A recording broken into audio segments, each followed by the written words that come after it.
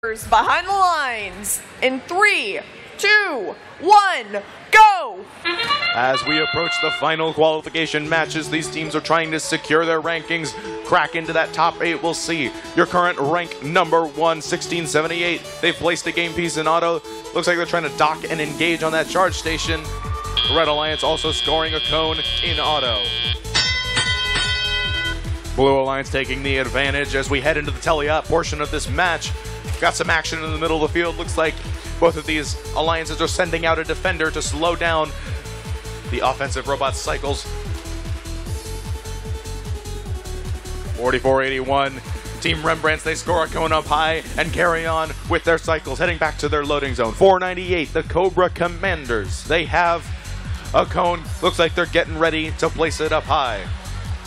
33-28. Pushing 2 cubes into their community. Maybe trying to speed up the scoring of some of their partners, or they could score it themselves. A lot of options for strategy with this game. 44-81 in their loading station. They're grabbing a cube. They're going to head back towards their community. A little bit of simultaneous scoring for the Blue Alliance, as Citrus Circuits steal a cube from near the red charge station. Very sneaky action from the team from Davis.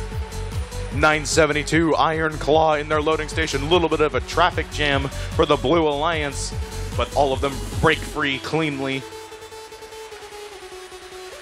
44-81, they're dropping a cube down low, completing some links, getting some bonus points for their alliances.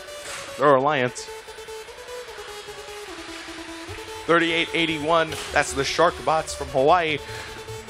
They briefly stop moving, but they get going again, trying to close the gap to the Blue Alliance's lead.